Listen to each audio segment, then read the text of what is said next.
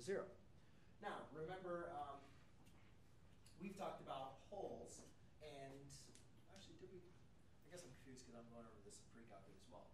But remember, we could also have, there's two different discontinuities. You could have a whole, or you could have an asymptote, right? Wholes, technically, a lot of times you're going to have, removable unless we're looking at a jump. But to identify the vertical asymptotes, we know we can't have the denominator equal to 0. So therefore, I can set that. But to identify, well, so first thing, automatically I know my denominator cannot be equal to 0.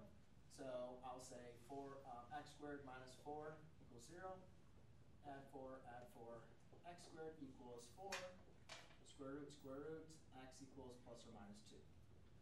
Right? So now we know that, all right, my asymptotes could be at plus or minus 2. However, I'm not sure if these are both the asymptotes or not. So what I'm going to do is I'm going to factor my expression out.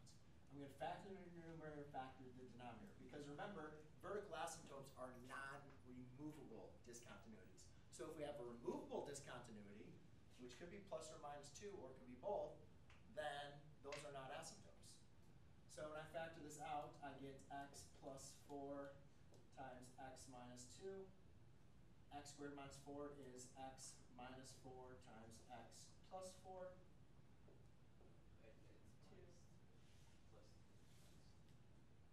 What's that? Oh, 2, thank you. Thank you. Yes, so therefore, those go out. So therefore, we're left with x plus 4 divided by x plus 2. So in reality, the only thing that's non-removable, our real vertical asymptote, is x plus 2 equals 0. So x equals negative 2 is our vertical asymptote.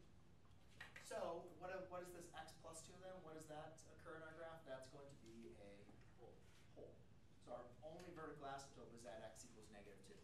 So be careful with that, because a lot of times, yes? Is that the notation you want for, you just write VA equals? Yeah, you can just be a VA. Just make sure you do our writing x equals negative 2. Yeah, that's fine.